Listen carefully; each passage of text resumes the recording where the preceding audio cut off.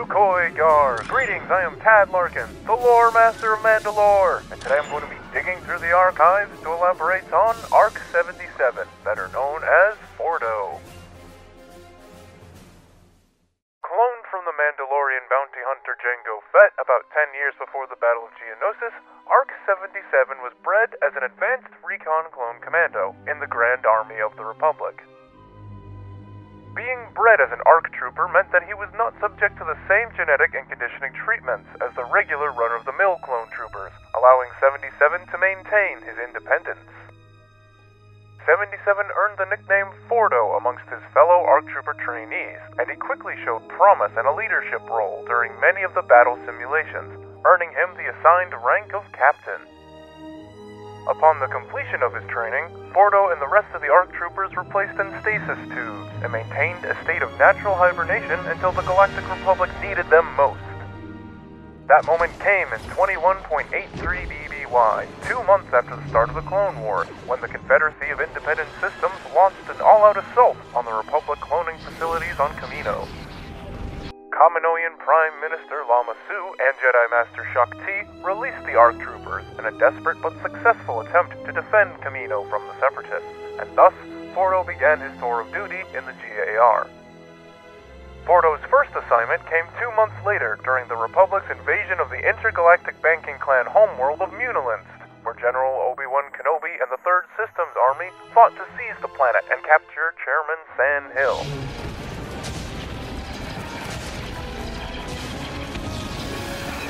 Captain Fordo led a crack team consisting of both ARC troopers and regular clone troopers, tasked with taking out a massive artillery emplacement, defending the capital city of Harnedane before it could wreak havoc among Republic forces.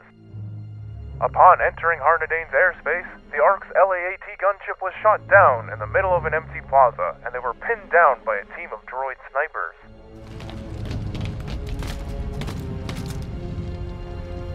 Fordo and the ARCs fought their way through the city streets, only stopping to take out an armored assault tank and to survey the area surrounding their target. Ascending the base of the city's defense cannon, Fordo's team quickly took out the battle droid defenders, placed their charges, and then successfully eliminated their target. But the battle wasn't over yet, as Fordo and his ARC troopers assisted General Kenobi in storming the CIS HQ, and after a scuffle with the Jedi bounty hunter Dirge, they were able to capture the IG banking clan chairman San Hill. Yes. I believe you were surrendering. Upon the conclusion of the Battle of Munilinst, Fordo and his team received great praise for their actions during the battle, and his ARC trooper team from then on would be known as the Munilinst 10. Fordo's next assignment would not be an easy one, as him and the Munilinst 10 were to conduct an extraction mission of several minor and high-profile Jedi from the failed Republic assault on Hypori. They approached the droid perimeter, surrounding a crashed Acclimator-class assault ship, and, with the aid of a jamming signal from their modified LAAT gunship, Fordo and his squad managed to slip past the ranks of super battle droids and then disembarked from their transport.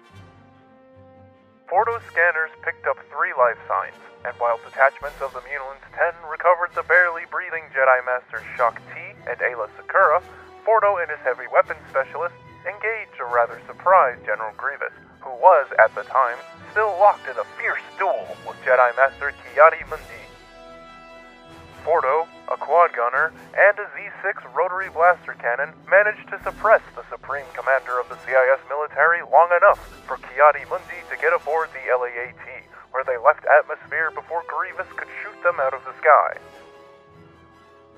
Out of the 7 Jedi who participated in the Battle of Hypori, only 4 survived, 3 of which Fordo and the Munilinst 10 successfully evac'd, and, for his actions on Hypori, Fordo was presented with the Chancellor's Service Medal, but he refused, however, and recommended that the honor be bestowed upon CT-43/002, Fordo's squadmate who died on Munilinst.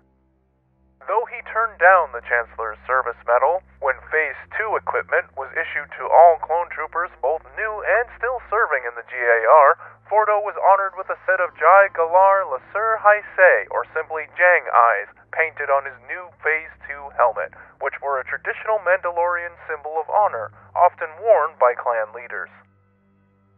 There isn't much data regarding Captain Fordo and the Munilans 10's actions during the later years of the war, partly because the Commission for the Preservation of the New Order, or COMPNOR for short, forged, destroyed, and altered many of the documents from the Clone Wars. However, we do know Fordo was present during the Battle of Coruscant in 19 BBY, where the CIS launched a massive assault on the Republic's capital, and Fordo valiantly defended Sector 4 from an onslaught of super battle droids, wielding a DC-15A blaster rifle one-handed.